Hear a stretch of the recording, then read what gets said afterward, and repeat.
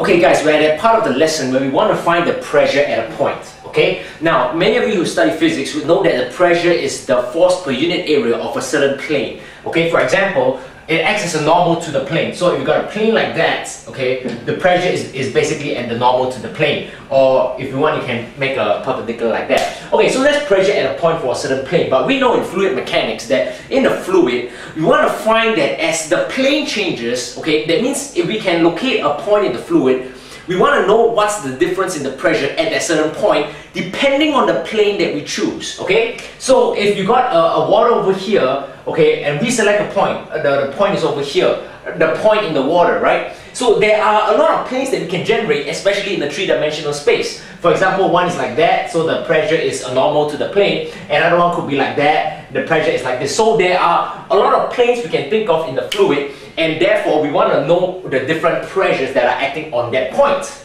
Or are they different? Okay, that's the key here, okay, in fluid mechanics, so we're going to find that out. Okay, so we're concerned with a pressure at a point, okay, and the pressure at a point as the plane, or the pressure changes as the plane changes. So here is our axis in the liquid, and we will define a certain wedge shape, okay? Now the wedge shape that we will define, it goes like that. So we're in the fluid, and the wedge shape is like this, okay? If I can draw it correctly, yeah, okay. So imagine that we are in the fluid, and that's the wedge shape, and we will label this angle theta right here, okay? So the angle is arbitrary, meaning to say that the wedge can take any shape. This is a wedge in the liquid, and the plane can take any shape. So as we know that on this wedge shape in the liquid, there are three forces that are acting on it. We label them down here, which is the force to the surface. Okay, this is called, let's just call this S as the surface. Okay, there's another force acting here. Okay, force Z, okay, which is in direction of the Z axis, okay, and there's another force here which we'll call force Y, okay, which is in the direction of the Y axis, okay. Now, so that's the idea over here. As we change the angle theta, this surface will change, okay, and all the forces that are acting on it, we label them as Fs, Fz, and Fy. Now, the solution to this problem is to see whether Fs, Fy, and Fz varies for the certain wedge shape in the liquid. Okay, I hope that makes sense, because as you can see, these are different planes in which the forces are acting. So we want to find how are these three forces related together. Okay, so that's the objective. Okay, and we'll just do some labeling. Okay, now you might be asking that how come I did not include the x-axis? Well, it's just for simplicity of the analysis. If you want a full analysis, you need to make the force due to the x-axis going in this direction. But we'll ignore that for now. Okay, so let's just label some dimensions. Okay, this would be a change in x. This would be a change in y. Okay, y-axis change in y is over here, and this would be a change in z. Okay. And lastly, we would label this surface here, okay, a change in S, okay, or maybe it's called the slant leg.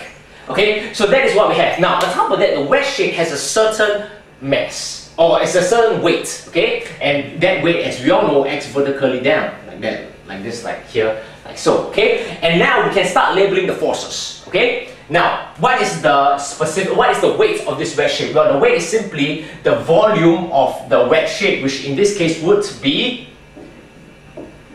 delta y, delta x, delta z divided by 2, because it's triangular in shape, times by the specific weights. Now recall what is specific weight. Specific weight is the density times the gravity. So it's basically when we have a certain volume, what is the gravity that pulls the shape down? Okay, so that is the weight of the wedge shape. Now, using normal definition of the force per pressure, okay, the force would be equal to the pressure at that point, or the pressure acting in that plane. In this case, we'll just label pressure Z, multiplied by the area, correct? Now what's the area? The area is the change in x times the change in y, or delta x, delta y. Okay? So I repeat again, using the normal equation of the force from pressure, okay? Which is our pressure times area. So the pressure here, we'll label it as pressure Z. We don't know whether the pressure Z is the same as the pressure Y yet, but doesn't matter. Let's just label it as pressure Z times by the area, which is change in x times change in y. We'll do the same for the other the other forces acting on the other planes, okay? So the pressure at y, okay, y pressure at y, because again it's acting in the y direction, multiplied by the area, in this case would be a change in x and a change in z, or delta x, delta z. And lastly, for this one, it would be the pressure S, or the pressure acting along the wedge surface, okay, multiplied by the area again. So there will be a change in x and a change in s. So there we go. Lastly, we want to resolve this force over here in the x and y, oh sorry, the z and the y direction for analysis, okay? And if we recognize, you should be able to, this angle theta over here corresponds to this angle theta over here, okay? And now we can resolve the two forces like so.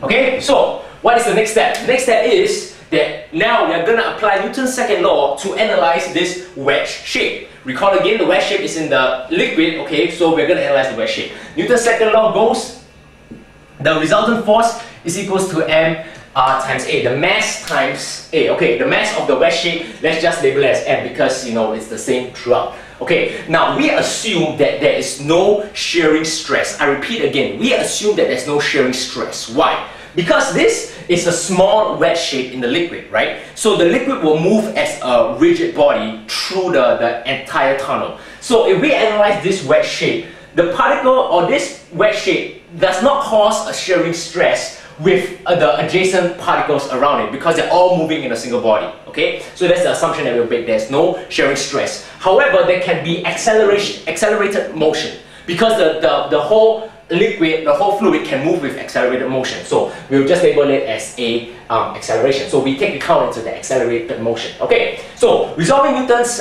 using Newton's second law in the y direction, okay? So Newton's second law applied in the y direction, taking this direction as positive, okay, we would have, okay, this one over here, so we got the pressure at y multiplied by delta x, delta z, okay, these two are vertical, right, so we forget about that, we can minus, okay, because this travels in this direction, the pressure, okay, of the surface, delta x, delta s, or shall I say, the force generated on the surface multiplied by a sine theta, okay?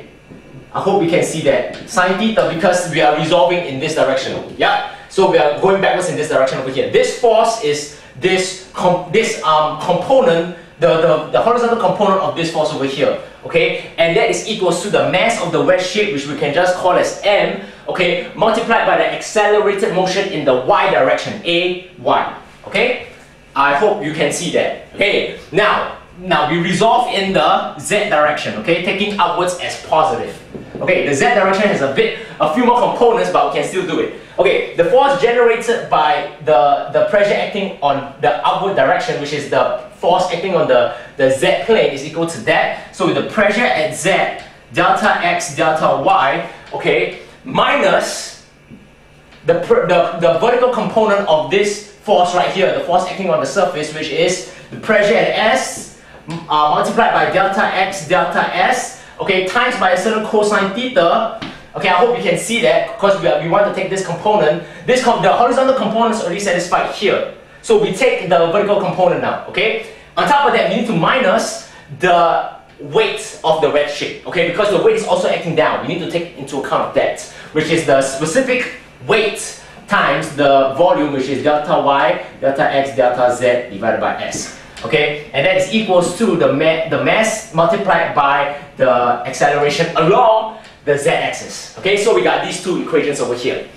Now, at this point, we have still suggest, or we still leave open the possibility that the pressure at S, the pressure at Z, and the pressure at Y are all different. Okay, see, that's what we want to find out. We want to find a relationship between all the pressures. So we can just leave it as they might be different. So we will do the appropriate calculations. Okay. So now, the next step is to use some geometry and recognize that we can switch the cosine theta and the sine theta. Okay, how do I do that? Well, we will use this triangle over here. Okay, so as we can see, sine. Okay, I'll write it here. Okay, we can see that using the delta s, the theta, the delta y, and the delta z, we can see that delta s cosine theta is equals to change in y. Okay. And delta s sine theta is equals to the change in z. Okay, so yeah, we're just basically using geometry to eliminate the trigonometry function.